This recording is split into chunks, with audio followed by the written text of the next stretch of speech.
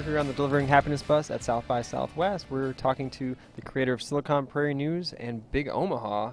They're a big event and a great news source. And we just actually wanted to talk to you a little bit about what you do and what inspires you, as we are on the Happiness bus after all. So, actually, Jeff, could you just tell us, like, first off, what's your day-to-day in general? Sure. Wow. Daily basis, it kind of depends on the day of the week, I think, as well. But for us, we're always trying to highlight and kind of promote entrepreneurs and startups on the prairie. And so it's ranges from getting news tips to planning events and thinking of new ways to kind of cultivate and build that community. But always fun. Each day is something new. So what drives you to do what you do day to day? Yeah, I think for me, it's seeing people excited and just in the mode, in the zone. That there's others like them in the Midwest.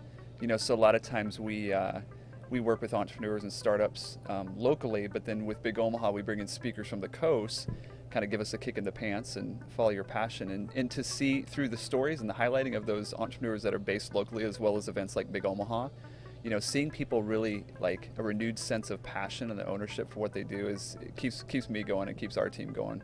The type of people that inspire me are those that going back to kind of that are in the mode, that are in the zone, that are so confident in what they're doing. It's not an ego thing. It's just they're really excited about what they're involved in, right? And they're just heads down passionate about that.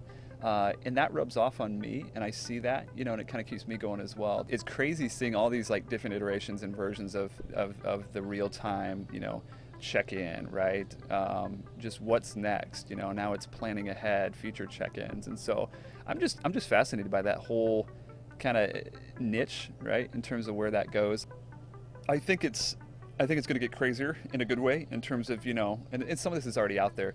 You're walking down the street, and based upon recent history of where you check in or what you say you enjoy or what you like, that coupons are automatically delivered to your cell phone, or you're walking by and the social graph can essentially determine that, hey, Frank Gruber and Jeff Slobotski have got a great relationship. You should stop in. It's not just one of 1,000 people that are at this location, but here's a guy that you communicate with on a weekly basis. And so really I think it's pretty exciting, pretty kind of crazy in terms of what's gonna come next.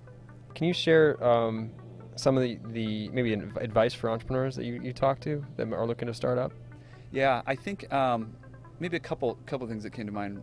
Get a really good core team around you, and not only just your staff, but some mentors, some advisors. And that, again, that sounds, we've all read that before, but I think that's so true. That's so pivotal. Get somebody that you have a true, heart-to-heart kind of core bond with, that's going to steer the ship in the right direction. Pivoting's good, like innovation is good, but at your core, like as an entrepreneur, what you're trying to do, I think it's key to like stick true to that, right? Like, and don't just listen to all the comments that are out there. Hey, you should do this, you should do that, you should look at this. I mean, be aware of those, but also be kind of confident in what you're building and what you're doing as an entrepreneur. And like, if you think you're on the right track and that core team is with you as well, then I say, continue on the course.